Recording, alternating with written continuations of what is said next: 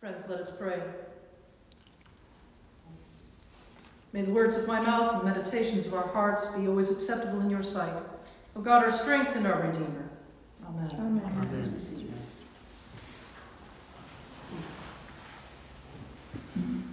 Amen. Life's a journey, not a destination. We've probably all heard that phrase at one time or another. The band Aerosmith used it in a song in the 1990s called Amazing. Steven Tyler, the lead singer, wrote, "Life's a journey, not a destination, and I can't tell what tomorrow brings." There's lots of theories on where this phrase came from originally. The most likely source seems to be a pastor named Lynn Huff, who used it when he was doing a Sunday school teaching back in the 1920s about the Apostle Peter.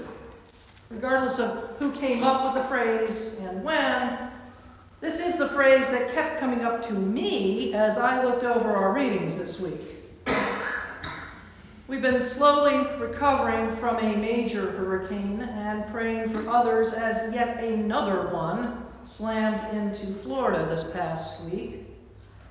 Lights are on again, and then off again, and then on again. Our nerves have been given a jolt every time some bad actor or conspiracy theorist decides to go on the internet and peddle lies about new storms and raise doubts about the helpers sent to assist with the real ones, as linemen and women work to untangle power lines from downed trees and broken power poles that snap like toothpicks. Thousands, even millions of people are sweaty, hot, tired, and bothered. We humans are not always the best at being patient, especially when we're uncomfortable.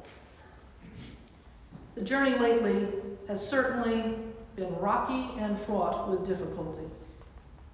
Like Job and our psalmist, we lament, we want a quick fix and we want it now. My God, when are we going to get the air conditioning? Haven't we been good people? What else must we do to get the power on and stay on? That's where we find our rich man coming to Jesus in the Gospel of Mark. He wants to know, "Good teacher, what must I do to inherit eternal life? Isn't there something else that I can do?"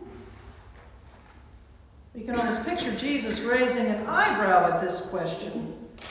What must he do? Jesus takes this in and goes ahead and tells the man to basically keep the commandments that he presumably already knows. But that's not really what the rich man is after. He wants to know, what's the quickest way to get to the destination? To get and possess this thing called eternal life. He's impatient. He already knows all about the journey. The whole don't murder, don't bear false witness, yada, yada, yada, yada, okay? He wants to know, what else must he do? Again, I'm thinking that Jesus' eyebrows must be permanently up at his forehead. This rich man has completely misunderstood the mission, because none of this is about doing, it's about being. It's how one is living right now to make things better in the world right now. It's about the journey, being in communion with all of creation, the expansion of friends and family. It's about that sense of belonging that manifests both when life is going great and learning how to make lemonade when we're given a bushel of lemons. I think we can all get caught up in this same misconception that we must do something to receive what is already given to us freely in the form of God's grace. We tend to think that grace is some sort of commodity that if we can only have, if we do something more, something extra, beyond simply being and living a life based on love. But the thing is, we can't do anything to earn a gift that is already freely given.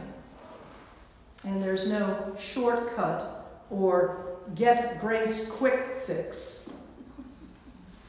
What Jesus offers to this man, what is offered to us, is the invitation to stay on the journey and not worry so much about the destination.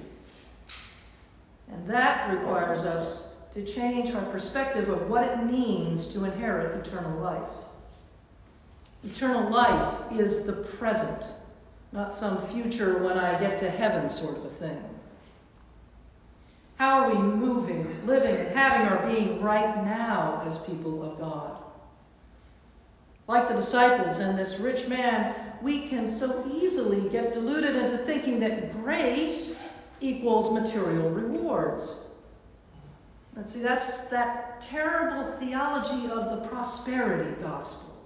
That somehow having lots of money and things is proof that God loves us. But the reward that Jesus is promising has nothing to do with money or more stuff. And that's the rub for the rich man. Jesus has burst his belief bubble and challenged a whole system of believing that equated wealth and status with living in God's favor.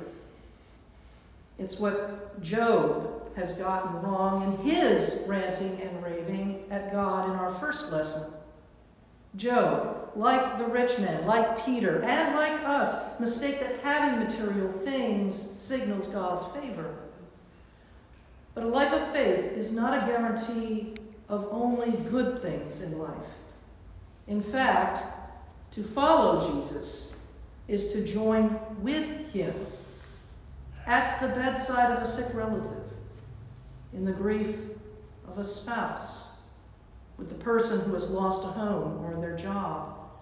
To cry out in those words we remember Jesus saying from the cross, my God, why have you forsaken me?" Now, it's too bad that we don't hear all of Psalm 22, because the psalmist knows that even in the moments of agony, that God is still there.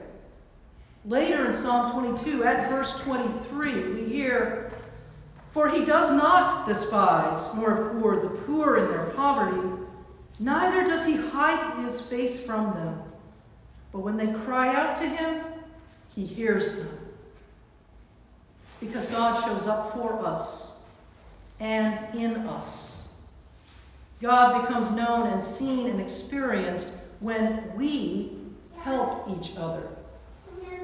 When we come alongside a person, whether it's a family member, friend, or stranger, and lend an ear or place our hand on their shoulder, that is the way, the truth, the life of being Jesus.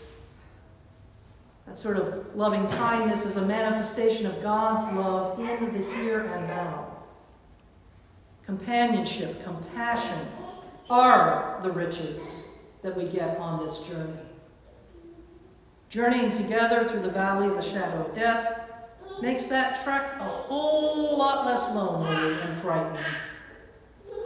Being willing to let someone be the embodiment of Jesus for us makes us a whole lot more human. In the name of our one divided and holy Trinity. Amen.